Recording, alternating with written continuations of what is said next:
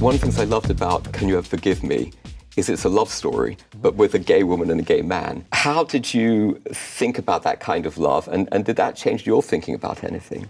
Something that John Lennon said just before he was murdered, where he said that life is what happens in between making your plans. Yeah. That you try and find a way through all of this stuff, and once you understand how somebody does something, then compassion and forgiveness follow suit. And I think that those are the things that then love is part of that.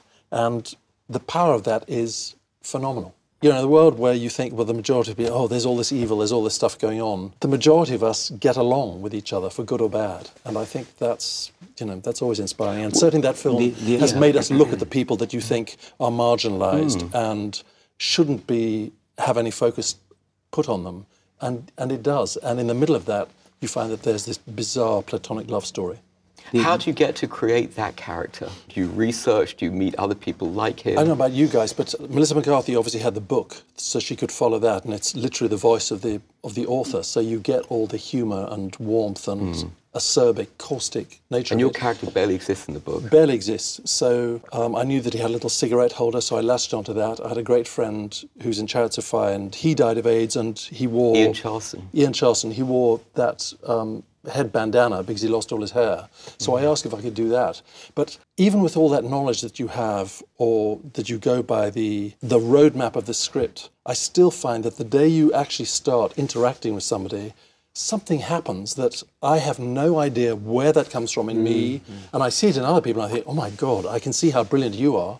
But you have to have an intense relationship with somebody that is telegraphed or short-circuited with very, very, in my case, little rehearsal time, that we met on a Friday and started shooting on a Monday. You mean you and Melissa McCarthy? Yeah, so that you have to make yourself vulnerable or open to somebody else in a way that is almost like, I imagine, like speed dating, where you've got to go, I've got to be in love with this person and I've got to expose myself physically and emotionally to them completely. So you willingly go in there, and it seems almost like magic in a bottle when it does work and you do have a connection with somebody.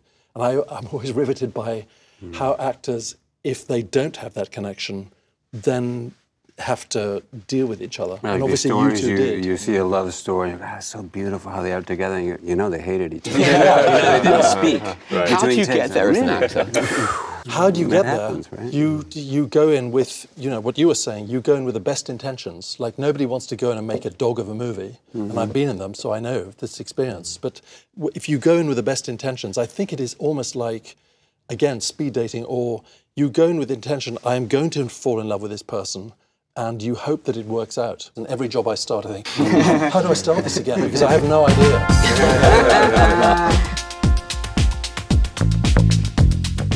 In all the years, because I'm the oldest person at this table, what my experience has been is that a common denominator that I've noticed amongst actors is this thing of having low self-esteem on one hand and large ego on the other. And I don't know whether it applies to you guys here, but I feel that my confidence is so index linked to whether I'm working or not, or what I'm working on. And always people say, you know, what are you doing next? And if you don't have something next, there's a kind of, I still think, oh, you know, am I not, is what you've done before doesn't count. And so it is a contradiction, it seems to me, because on the one hand you're saying, you know, I want this job ahead of you guys, but at the same time you think, well, I don't feel as worthy as those guys for the job. And I don't know whether, but that's something that I am beset by. I mean, When you decided to become an actor, were you scared that this is a risky profession? My father thought that I was completely insane wanting to do this, because when I was 12 years old in 1969 and people had just, Neil Armstrong had just landed on the moon, everybody in my year wanted to be an astronaut. So saying that you wanted to be an actor was as ludicrous to people then as saying that you wanted to be an astronaut, because there was no precedent where I grew up of doing that. And I think my father was genuinely worried that I'd spend my life in tights, makeup, and be destitute. All of it just come true.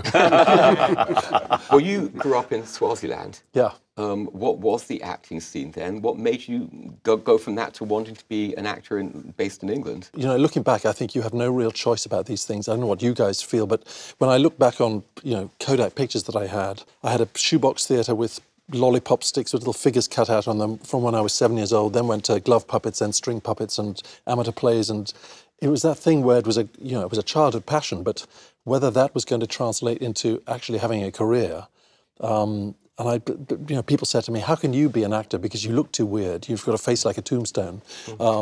So I said, well, Donald Sutherland has become an actor, and he's very tall and has a long face, so, fuck it. I'm Mahershala Ali. My name is Richard E. Grant. I'm Chadwick Boseman. Hi, I'm Timothy Chalamet, and you're watching The Hollywood Reporter. The Hollywood Reporter Actor Roundtable. Actors Roundtable. Actor Roundtable. On YouTube. YouTube.